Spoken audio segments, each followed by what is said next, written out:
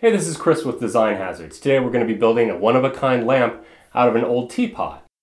Altogether it costs about $30 and takes only around 30 minutes. Creating your own teapot is pretty simple. You'll combine a pot or some other sort of body, a lamp kit which gets wired through and mounted onto the body, and a light bulb. Here's what you'll need for this project. First, find a teapot for the lamp body. We found an antique metal one for $20. Unlike ceramic or glass, you can drill through metal without having to worry about causing cracks. Look for one with a top knob that's bolted on rather than welded. Other options for the body include old jugs or glass bottles. At the hardware store, look for a Westinghouse lamp kit in the lighting or electrical section. It costs around $10 and includes a bulb socket, a power cord, and some fittings. While you're there, pick up a packet of assorted lamp pieces, washers, nuts, and extra fittings. These will come in handy and are only about $1 or $2 for a packet. Almost every lamp socket at the hardware store is going to be brass colored, and if your teapot isn't brass, that might not look great. So head over to the paint aisle. I picked up a can of Rust-Oleum spray paint in a finish called Hammered Gray.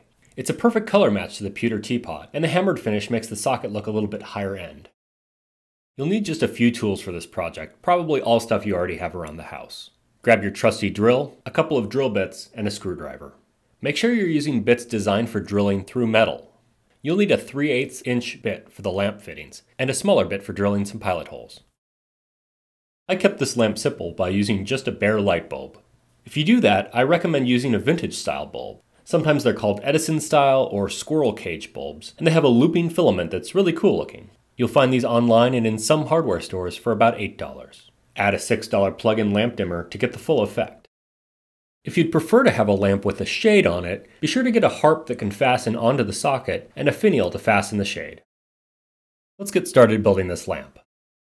Unscrew the top knob on the teapot, and then check the diameter of the hole. If necessary, enlarge the hole with your drill.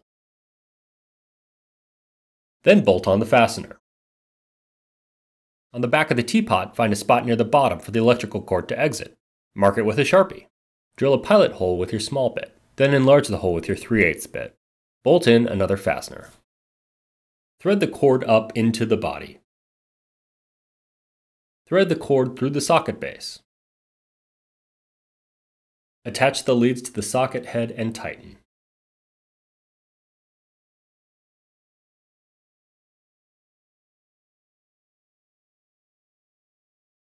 Pull out any slack on the cord and snap the socket head into the base. Add your light bulb and you're done. Here's our cost breakdown for this project. We found our teapot for $20 at an antique store. The lamp kit cost $9 at Home Depot, and a packet of extra fittings was $2.